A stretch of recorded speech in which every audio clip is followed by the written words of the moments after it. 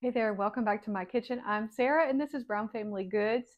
We are in the kitchen today. We've got some new recipes, and this is the second installment in my series, New Year, New Recipes. The first one is going to be a recipe for blackened chicken.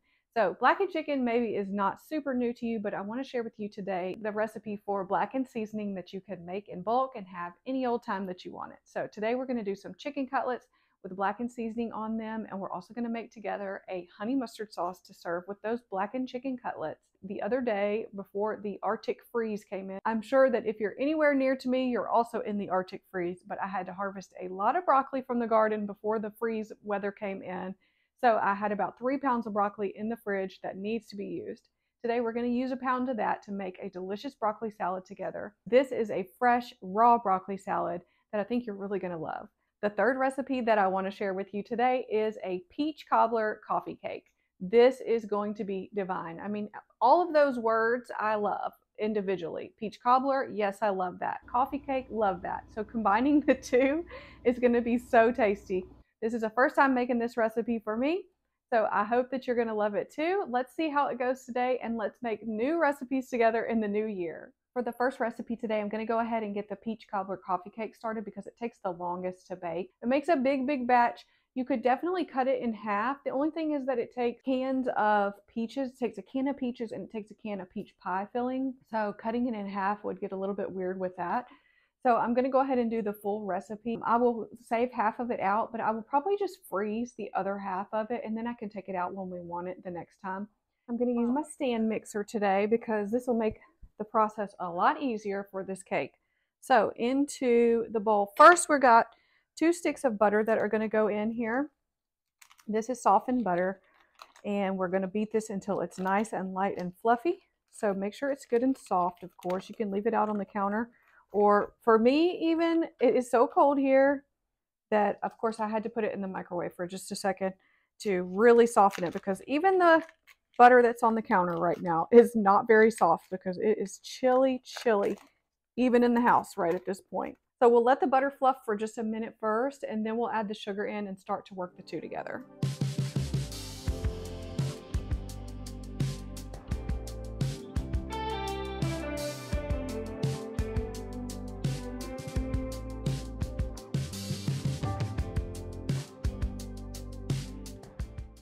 All right, I just wanted to tell you one more time exactly what all we're going to be making today, because my intro there left a little bit to be desired. I thought I was doing 3 recipes and actually ended up doing 5 recipes. So let me just tell you exactly what we're doing today. Of course, right now you can see I'm making the peach cobbler coffee cake recipe. This is kind of a layered dessert, and it turned out so well. As I said though, it made a giant pan. I think you could easily cut this down into half the recipe and just use the peach pie filling instead of the peaches and peach pie filling like you'll see me use coming up. But this turned out delicious. I really think that you will like it if you try it. Or you can always split the recipe into 2 different pans if you wanted to do the full recipe. Next, we're going to do some blackened seasoning mix. So I want to show you exactly how to make that blackened seasoning that I'm going to be putting on the chicken today. So you can always do a big batch of this blackened seasoning mix, and then you can have it on whatever you want to have it on. Chicken, fish, shellfish like shrimp or something would be delicious as well. The next thing and third thing that we're going to be making is the fresh broccoli salad. This salad turned out so good. We ate this for a few days after I made it even. It just got better and better the longer that it sat in the fridge. I loved this. This is a fresh broccoli salad, like I said, so you don't have to cook the broccoli, you don't have to roast it, anything like that.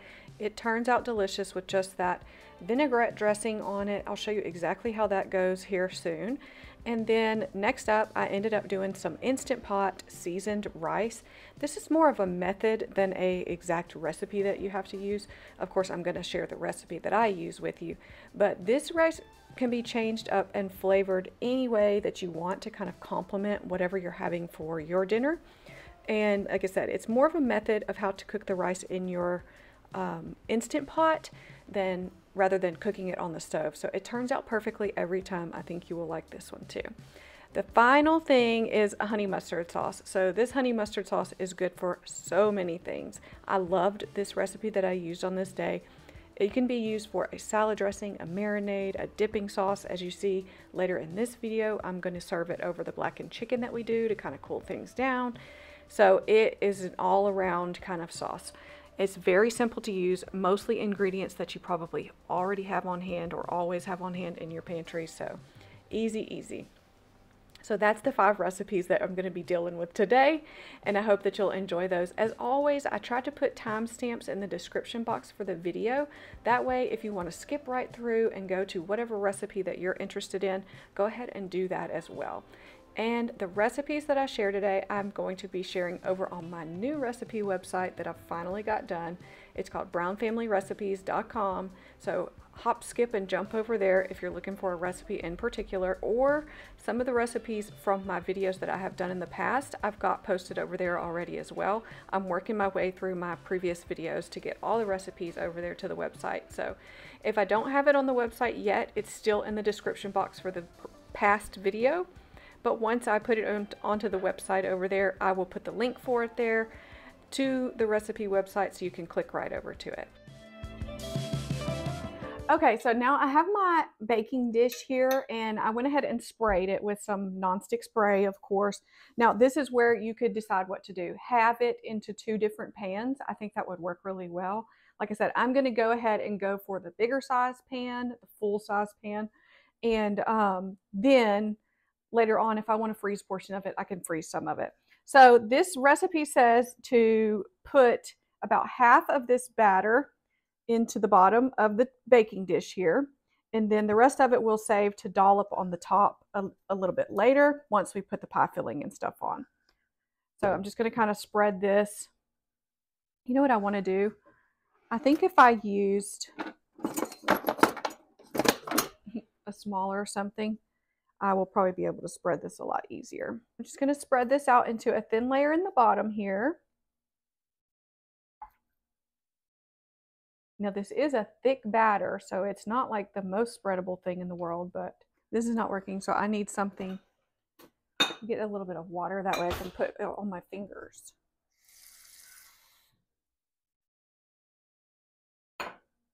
Okay, better.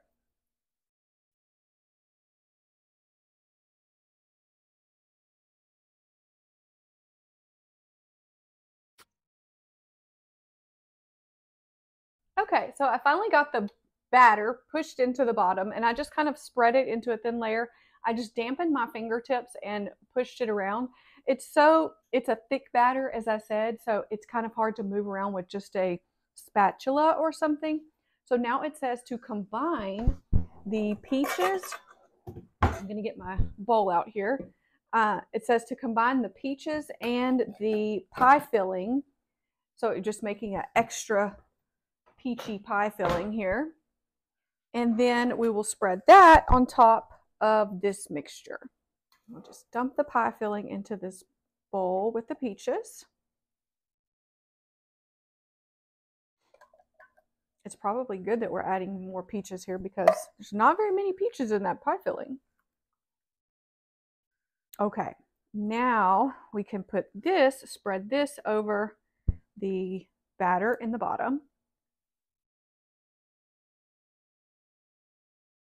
Now we're going to add some dollops of this batter that is remaining to the top of this before we mix up the crumble topping that will go on last. So I'm going to use a cookie scoop in order to put this on because I just feel like that's going to be the easiest way to go here.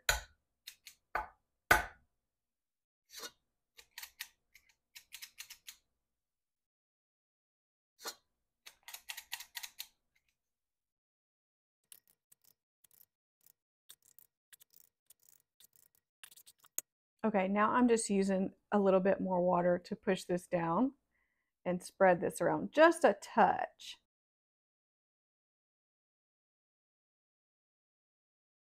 The last thing that we're going to do here is mix up the crumble topping, and I've got all the ingredients for it right here. That way we can just cut it together with a pastry cutter. So first things first, what is going to go in is some flour. There's a 1 cup of flour, a little bit of cinnamon for the top, some oats. This is quick cooking oats, or like instant oats. A touch of salt, I just sprinkled it right on top, and then some brown sugar as well. That is 1 cup of brown sugar. And then finally, well, let's mix this up with a fork and then we'll cut in the butter. I need to break up that brown sugar a little bit with my hand because it's trying to be clumpy. So now I have 1 stick of butter that's cut into cubes, and just toss this together first with the dry ingredients, and I just break it up into smaller pieces. I have it cut down pretty small, but they're stuck together at the moment. Start to work it in, and now I'll go in with my pastry cutter and just start to cut the butter into smaller pieces. So just break it down until it gets all worked together, which can take a few minutes. If you want to go even easier, you can just put all this into the food processor and pulse it until it becomes like really sandy. The only thing about that with an oat topping is that you can kind of break down the texture of the oats some if you go into the food processor with it. But it doesn't affect it too much in the end. It'll be so good. Okay, I think that's about fine enough for me. I'm just going to squeeze it together into some crumbles with my hands, just like this. This is going to go on top, and just sprinkle it on nice and generously. As I'm putting it on, I'm squeezing it into some clumps like this because those are always so good when you get a nice big bite, have a little bit more texture to it. Now, if you wanted to, this seems like a topping that would be so good to add nuts to also, if you are a fan of nuts. I'm not going to put them on this because sometimes we like them, sometimes not. Now, this does bake for a very long time, so that may be a good reason not to add nuts because they could potentially burn. Okay, so that is plenty of crumble topping on there. Let me just give my hands a rinse and then we'll get this into the oven. Okay, I've got my peach cobbler coffee cake all done and it is ready to go into the oven. My oven is preheated to 350 degrees and this is going to bake for 75 minutes at least. It says until a toothpick inserted into the center comes out clean. So when we see that it is bubbly and the center is done, then we will take it out. So better get it in now because it's going to take a long time to bake. When we wake, hear the birds and see the sun. Side by side our fears are done. Oh, the good times just begun.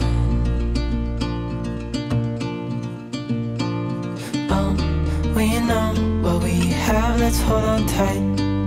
Found what we're looking for in life. Call us crazy, but things are finally right.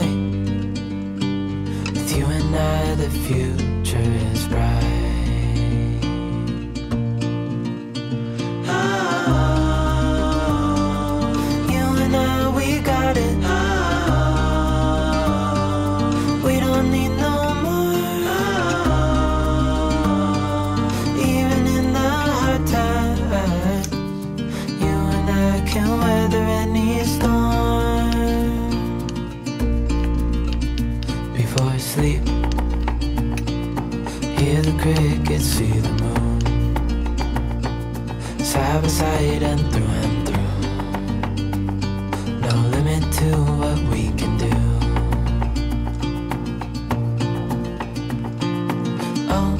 We know what we have, let's hold on tight. Found what we're looking for in life. Call us crazy, but things are finally right. With you and I, the future is bright. Oh,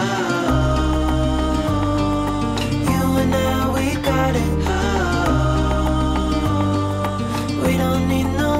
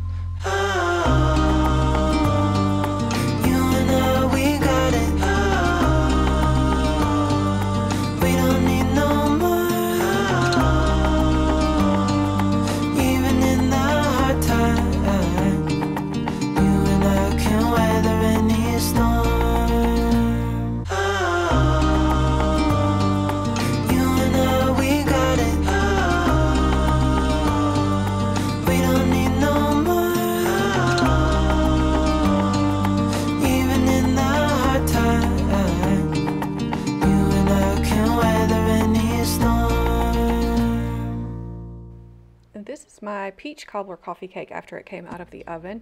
And you see here I'm putting on a little bit of a glaze. It has a glaze recipe that goes on the top. It's just powdered sugar and a little bit of milk, and I used almond milk for mine, and it turned out delicious. This dessert was so good.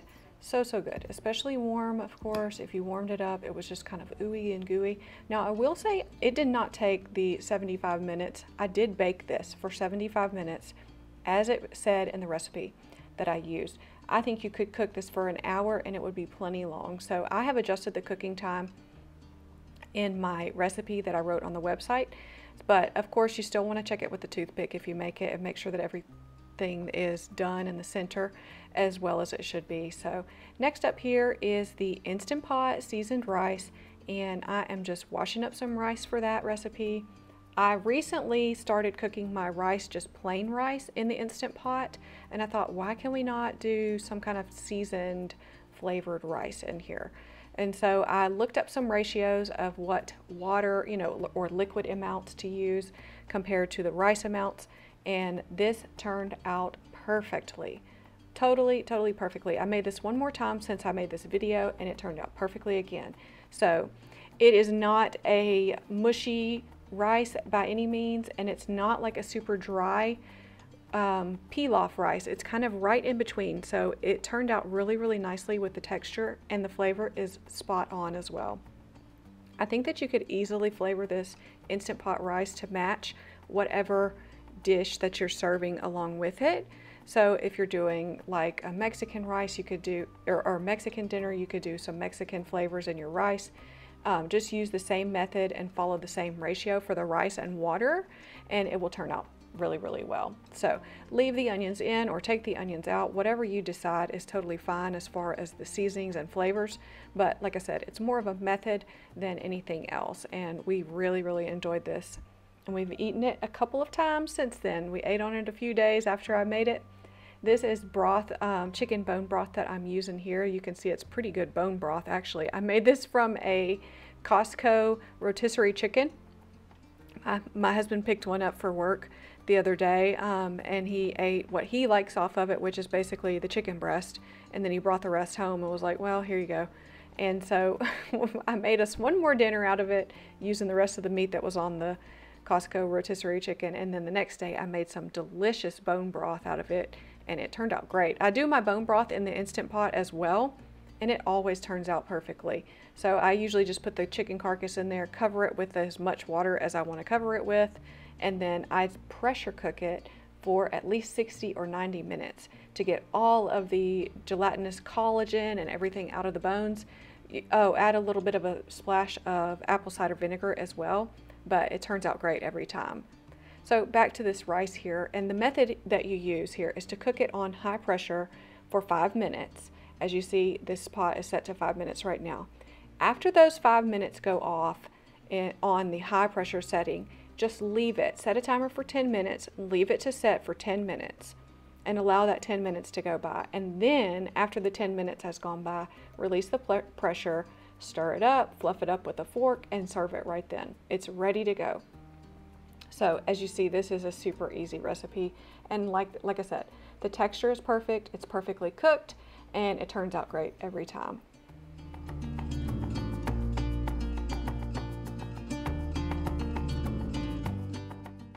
Next up is this honey mustard sauce, and on this night I used it as a sauce to go with that blackened chicken, but this is a great dipping sauce for anything you can use honey mustard for, whether you just like it on the side with fries or chicken or whatever. This is a all-around honey mustard sauce. I ate it in wraps, on sandwiches, on my burger one night. It was so good. So this really went a long way for me. So I think this recipe is probably the best honey mustard recipe that I've used. In the past, I've just literally done mustard, mayonnaise, honey, and that's good too. But this one has even more flavor, and it's a little bit more complex because it has the 2 different mustards in there, and then the rice wine vinegar I think is really what adds the biggest kick to it.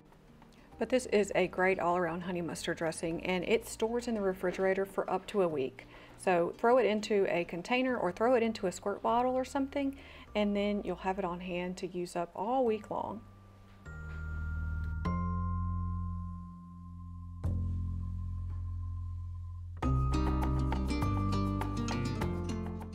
So you see me, I'm just going to throw this into the fridge, and then I literally run out the door to pick up Clark from the vet at this point because he was in for his neuter on this day. So it was so interesting trying to wrangle the 150-pound dog into the back of my SUV to get him home. He really did not want to jump up in the back of the Expedition at all.